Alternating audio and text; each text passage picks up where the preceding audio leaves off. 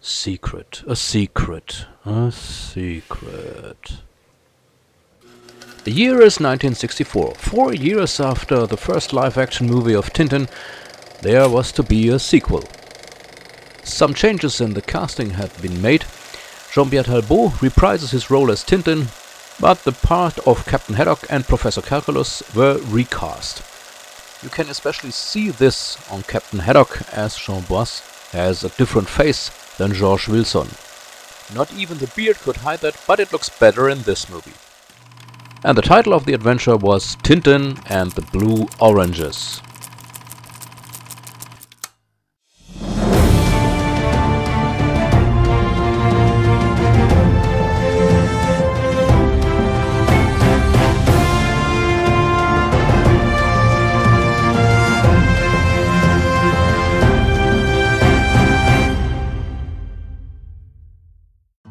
Professor Calculus makes a dramatic call on television.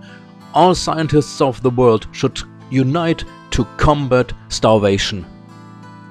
After this, heaps of letters arrive in Marlinspike Hall with ideas and suggestions about what to do. Among the letters is a package that does not include a note. In it there's an orange, but the orange is blue and it glows in the dark. The sender is some Professor Zalamea from Spain.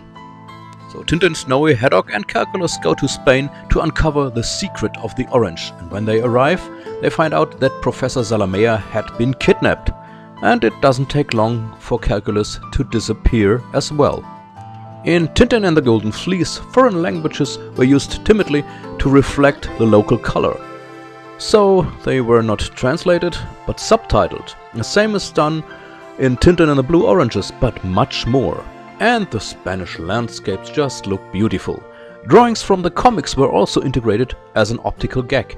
The painting of Haddock's ancestor Francis, drawn by Hergé, hangs in Marlinspike Hall. And the poster of Bianca Castafiore also shows an Hergé drawing. As for the rest, well. First of all, the premise of the movie is worthy of a Tintin story, and it is certainly one of the many issues that Hergé cares about: stopping worldwide starving. But then the story glides down into slapstick, and very forced slapstick, so to speak. In places, characters absolutely behave out of character.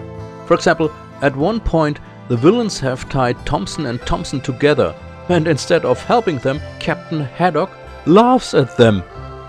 Sure, Haddock had his problems with the Thompsons and called them clowns and such, but here he is just mean. Interestingly, René Goscinny, the author of Asterix, was involved in the script of the film. But this is nothing to be proud of, I think. To be honest, I can't see the spirit of Goscinny anywhere. He had a different kind of humor.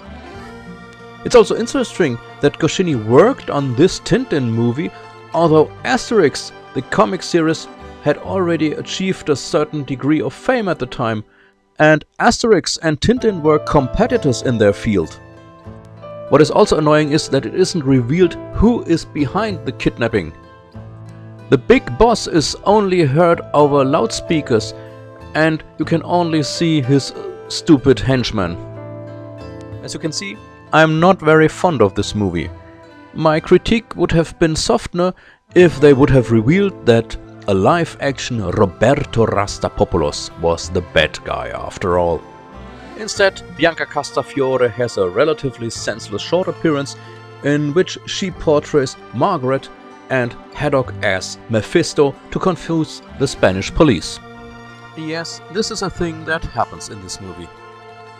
And I'm awfully sorry that I can't give this movie a better rating. It's really only for the hardcore fans who want to complete their collection. Everyone else, well, think for yourself. The story has a very strong beginning and a very good motive, but then it just goes down the drain, in my opinion. Unfortunately, this was the last Tintin live-action movie. There was never a sequel.